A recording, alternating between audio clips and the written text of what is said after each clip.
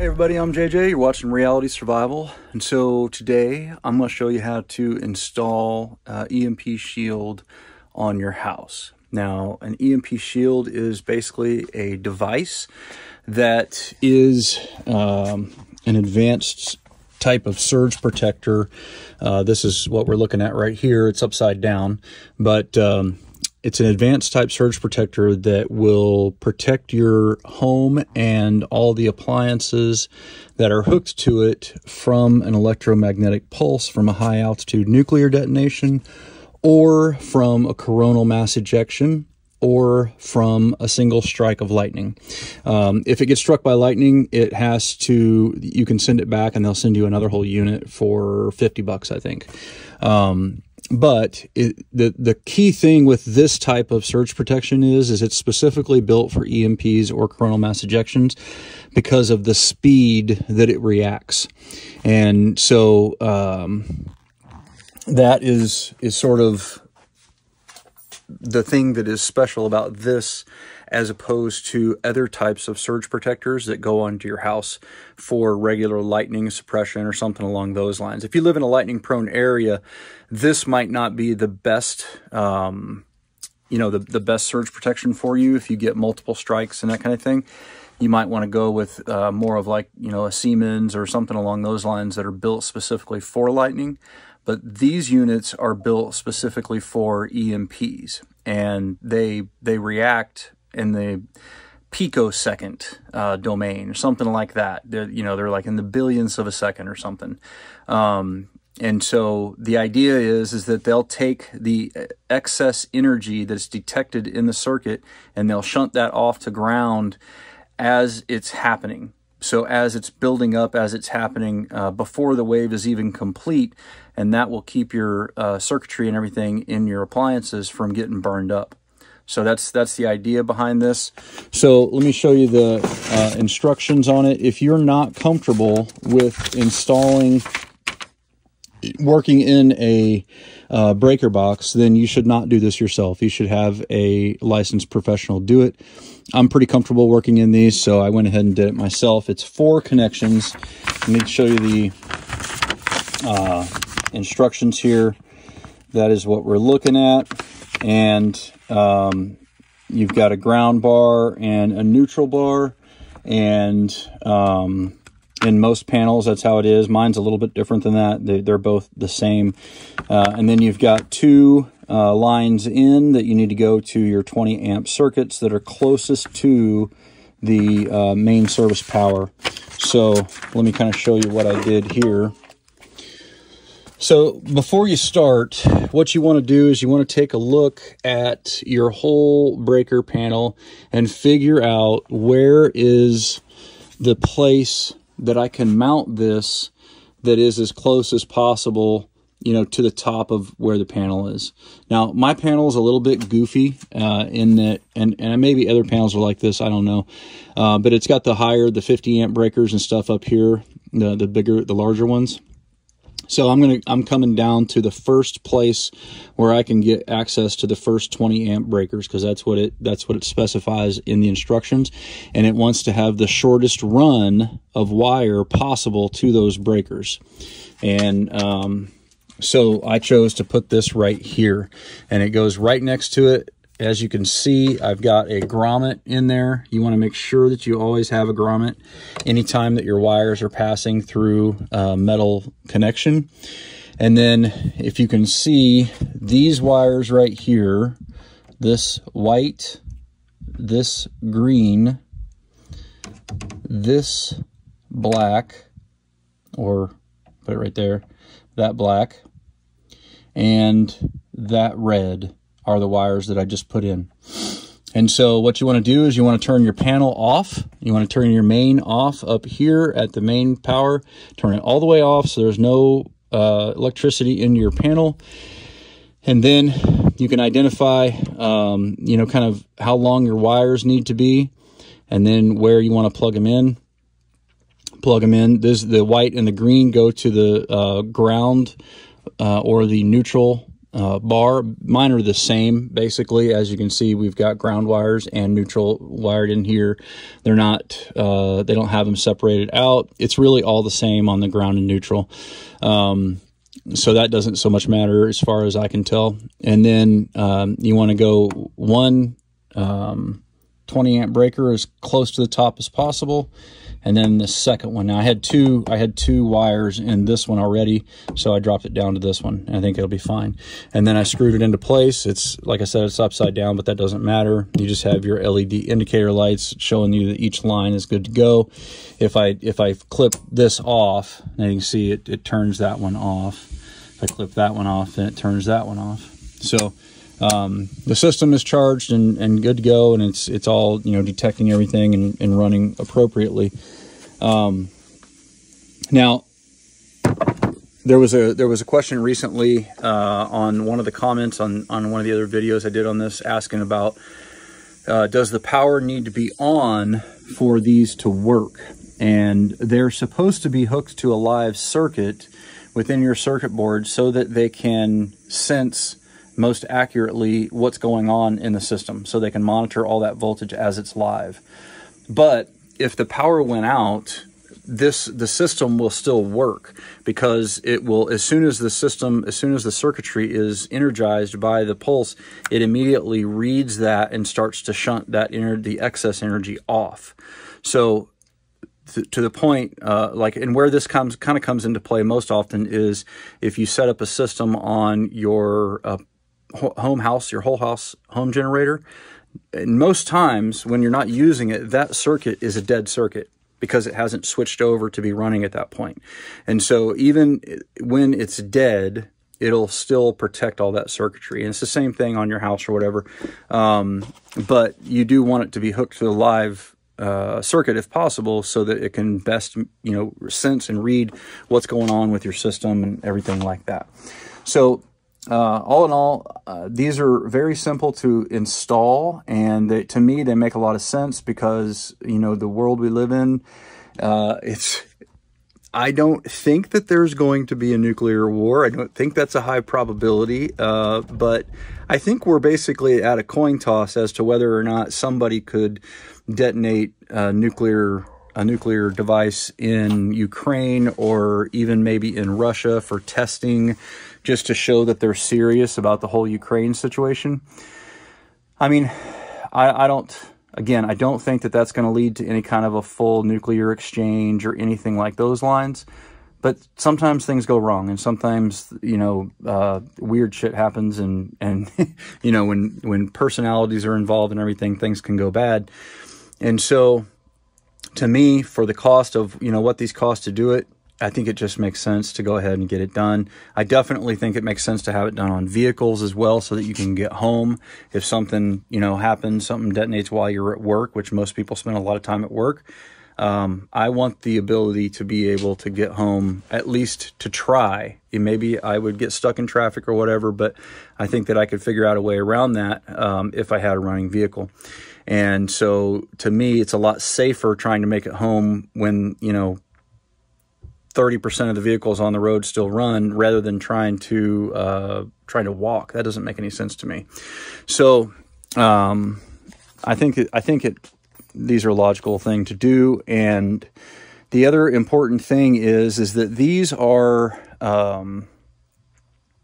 certified and tested by Keystone Compliance Labs. And the only reason that I decided to work with these guys as an affiliate was because they went to an outside third-party tester. And that lab is a lab that I was aware of previously, because I know that they do testing for DoD. And so I know that they're an independent lab. And they say that these things exceed all the military specifications. And so that's why I trust it. That's why I trust the company. That's why, you know, I think that I'm comfortable recommending people to put these on their houses, is because I don't think there's any world in which Keystone Compliance Labs is going to fake a test, or, you know, something like that. And they do pretty awesome testing there, just to just to make a couple of bucks or something like that, because you know, if they were shown to be a fraud, they would lose all their DoD contracting work and everything like that. And I just don't see that that's possible. I don't see that they would risk it for one small company like this. It just doesn't make sense to me. So anyhow, I can save you guys $50 on these, $50 per unit if you use the discount code Reality Survival. And an electrician probably is going to charge you less than an hour's labor. They shouldn't charge you any more than an hour. I mean, it really only takes about 15 minutes. But they, you know, they might charge you for the service call and coming out and all that kind of stuff. But for as easy as it is, I just think it makes a lot of sense. And here's the other thing is you know, we recently talked about, you know, a few months back, we talked about the EPRI study on EMPs, and that study, you know, basically highlighted that it's not as bad. EMPs are not as bad as the initial congressional reports said that they were several years prior. Now, they can have a difference of opinion on who's right and who's wrong, but that EPRI study was a 3-year study. It went on for a long time. They were very comprehensive, and they really dug into it, and they tried to figure out, like, what items, you know, what items in the grid are particularly vulnerable, and what would we have to replace, and how can we source that, and how long would it take, and all that. And basically what they came to the determination of is that that one detonation over, you know, central area in the United States or whatever would probably end up knocking out the power to 5 or 6 different states. And, you know, it all depends on the exact height and the exact yield and all that kind of stuff. But that there would probably be a 90-day to 120-day or something like that power disruption before they were able to get things back up and running. Now, that's still a very long time. There's going to be a lot of chaos in that 90 to 120 days, or let's say, call it even 6 months. But it's not the, you know, 2 to 3 years that everybody, you know, thought, or 4 or 5 years or longer that everybody used to think. And, you know, you hear that myth, you know, that was written in Bill Fortune's 1 Second After and all that kind of stuff. And at the time, that was the best information that we had. And it's a great series of books. You should definitely look at it. But it's just not factually accurate anymore. And at least that's according to the data from EPRI. Again, you can choose whether or not you want to believe that. That's up to you. But I think that, you know, it makes sense to look at the most current available and the stuff that is done in the most scholarly way in a you know, long-term kind of study. And it seems to me that they did that in that study. So what does that mean for you? Well, what that means is that if you don't have EMP protection on your appliances in your home and all that kind of stuff, then if one goes off, all your refrigerator and your, you know, stove and all the appliances in your house, your washer and dryer and all that kind of stuff, those are all going to be foobarred, right? They're going to be fried and they're not going to work. And if you have an EMP installed in your house, those will all be good to go. Now, I want you to picture what it would be like trying to get a new washer and dryer after the, you know, 5 or 6 states, let's say if it was just one detonation, if 5 or 6 states have been without power, and what the demand is going to be like on the supply chain in trying to do this, let alone the fact that a lot of that stuff is built in China and overseas and all that kind of stuff anyway. The supply chain is going to be completely disrupted in it's going to be upside down and inside out. And it's going to probably end up taking several years for the supply chain to even get ironed out. So even if your power comes back on, if you don't have any appliances in your house, what does it matter? You're still going to be without power for a long time. Versus those people who do have power, who their circuits were protected, then you're going to be back into a situation of at least a little bit more normalcy way faster than everybody else. So it's just, you know, it's just a force multiplier when it comes to that stuff, and being able to put you ahead a little faster than everybody else. Now, it's important to note that with these systems, with the EMP Shield, it only protects the things that are plugged into the system that are on a 120 volt circuit. Okay, so it does not protect anything that's not plugged in, and it does not protect anything that is on the, like, would be its own separate circuit, like a whole house generator or something. You have to have a whole house generator unit on for that, its own circuit, right? So you have to have one in the whole house generator panel, and then you have to have one in your house panel. And I showed you that in a previous video when I was in Indiana, and you guys can take a look at that if you want. But other than that, I mean, you know, all your computers, everything that's plugged into the circuit and all that kind of stuff is all going to be protected as long as it's, you know, within the, you know, like 3,000 square feet vicinity, you know, or of the network. If you had a really large house, like a 6,000 or 7,000 square foot house, you might have to put 2 devices in, you know, the separate panels for the house or whatever to get the whole coverage area.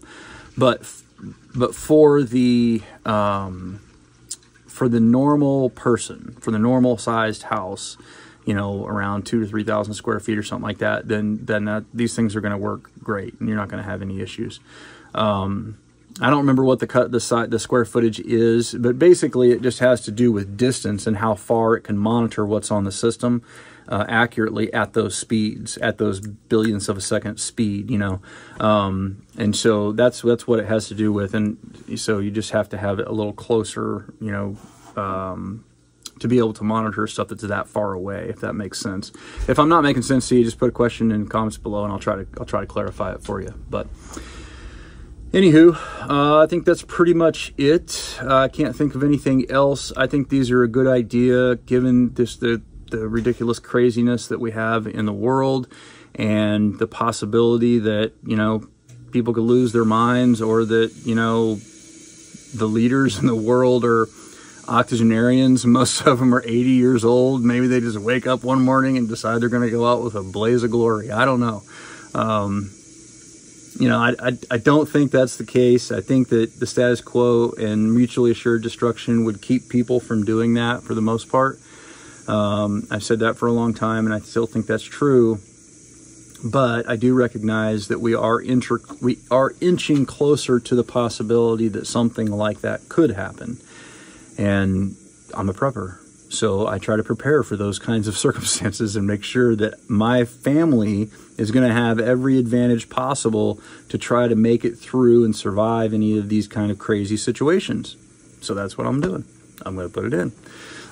It's an easy thing, and it only took me about 20-25 minutes, you know, something like that, to do this start to finish, and gives me a little peace of mind, you know. So anyway, guys, like I said, if you want to save $50 per unit, use the discount code Reality Survival. There'll also be a link down in the description below, but you can just use the discount code over at empshield.com, and that'll save you some money. So I hope it works out, and stay safe. And don't forget to live 6 P's. Proper prior preparation prevents poor performance. Stay safe, guys.